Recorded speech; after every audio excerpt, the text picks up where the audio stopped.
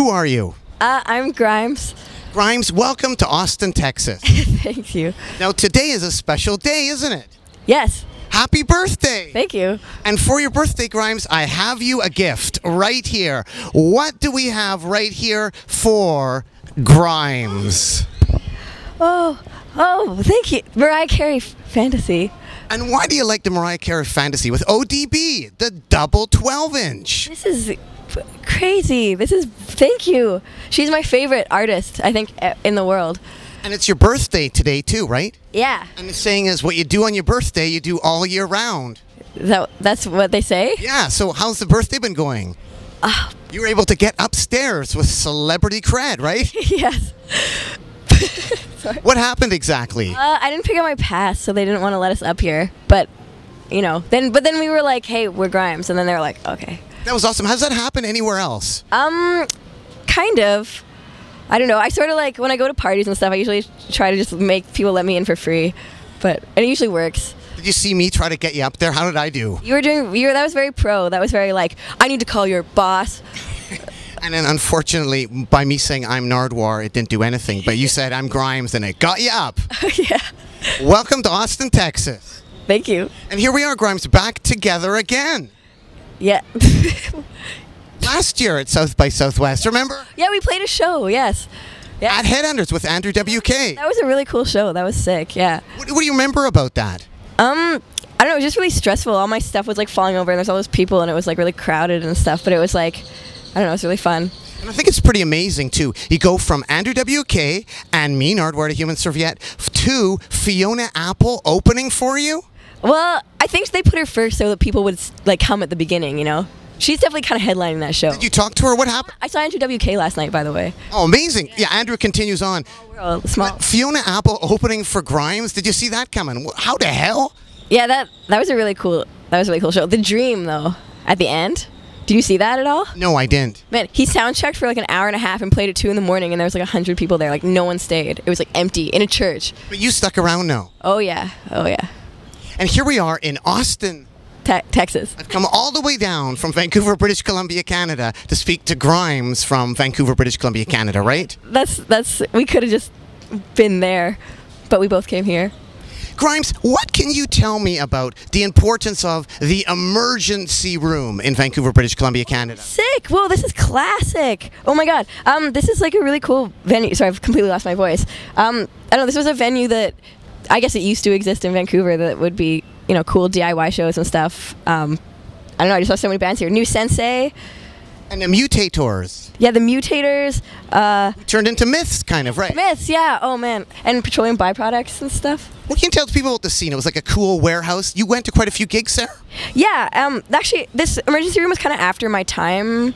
Like, I moved out of Vancouver before that. But, like, whenever I was home for Christmas and stuff, I would go to gigs there. But, I don't know, it's just a sick place. I mean, it still kind of exists. Like, there's still, like, shows in that vicinity. Like, that alleyway has just sort of been the classic, like, where cool shows happen in Vancouver. But, yeah, I don't know. Vancouver represents. Yeah, and it's hard in Vancouver. There's, like, not a lot of good stuff. It's, like, a really expensive city, and everyone has too many jobs and is really depressed.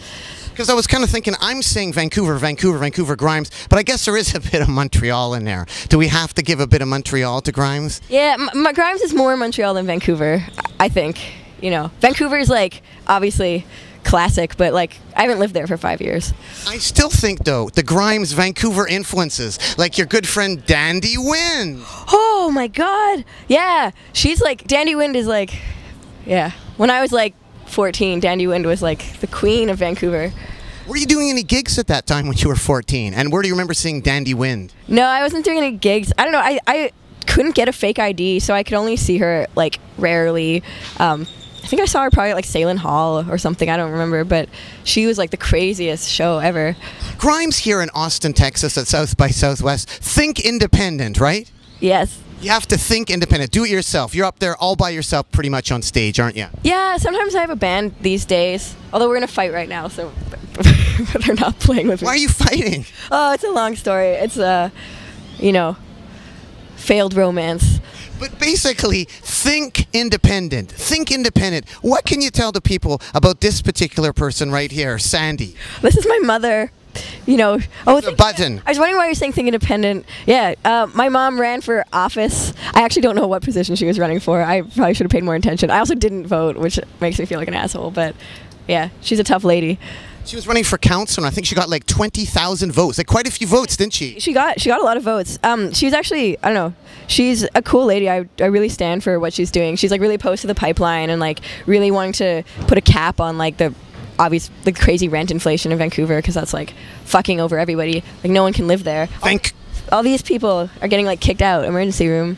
And your mom's on Twitter too, right? What's your mom's name?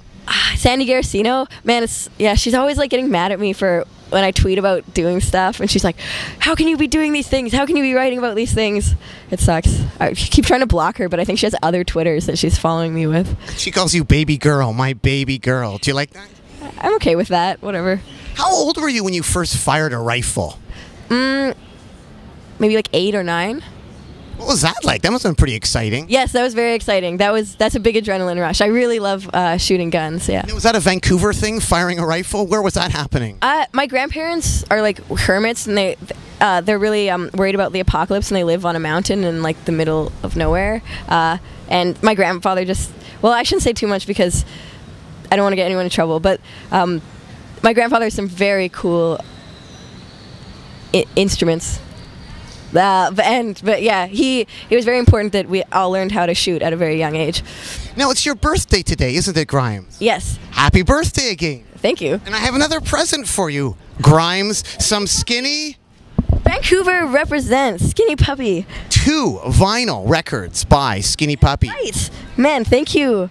When did you get into Skinny Puppy, and do you have any of their vinyl? I don't have any of their vinyl. I just download music. I don't own music. I don't own anything. I don't live anywhere. But I got into Skinny Puppy, I don't know, just in high school. There's always good industrial music in Vancouver, I just love the influences. We have Emergency Room, Dandy Wind, Skinny Puppy, a lot of Vancouver influences. Yeah, well, that's where I grew up. That's where I got into music. What about Montreal influences? Well, Montreal is crazy because it's like an expat community, It's like it's people from Calgary, Edmonton, Toronto, Halifax, and everyone just comes together, and I think one of the reasons there's really interesting music in Montreal is because there's such a weird combination of influences. Like there's all the punk kids and like the harsh noise kids, but then like all the pop kids and all this, everyone approaches shows in a very kind of punk way. Like everyone gets really fucked up and just like goes crazy, but it's like bubblegum pop music somehow, really everyone just is super into songwriting and stuff, but also like electronic music, but also like,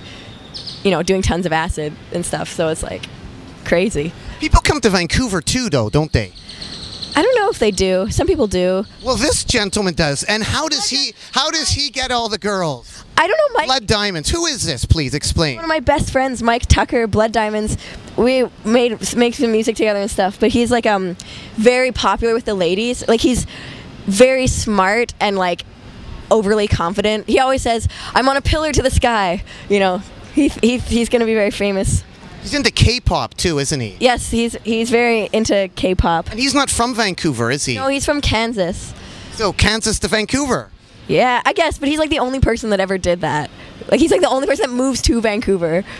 How about the promo pic? Kind of interesting, isn't it? Yeah, I'm actually working with him. Like we want to make a really strong image for him. I think he should always have tons of girls all around and stuff. He only wears black. He only wears like a black suit, and he's like 6'11" or something. He's like massive, huge guy. Who is Duffy? Duffy is my muse, and he also runs the cult that I'm I'm a member of. I'm the high priestess, and it's a surrealist cult that is completely centered around bureaucracy. So you can never do anything because you're constantly doing paperwork. But he dances for me a lot. I don't know. He's just crazy. And lastly, Grimes, what's the importance of bulldogs? I don't know. I have like a special feeling about bulldogs. I don't know. They give me like power. Although they're not. It's not my spirit animal, which is the hyena, or the beluga. But I grew up with this dog named Ginger. She was actually a pug, but like we had a really, really intense bond. I'm actually gonna get her name tattooed on me soon. But she died a really horrific death. But she, How did she die? She died of like like an anal infection. It was really like sad. She was like shitting everywhere and like convulsing.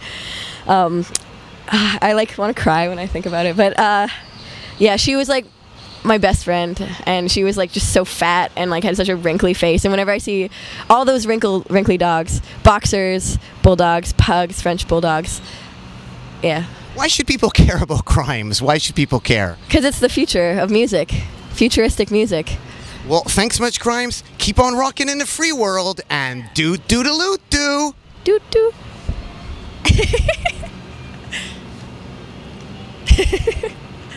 Should I just keep standing here?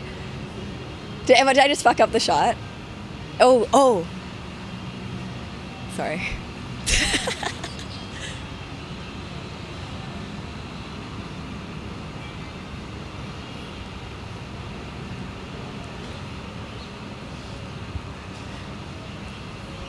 It's like so beyond awkward that it's just not awkward. Should I leave?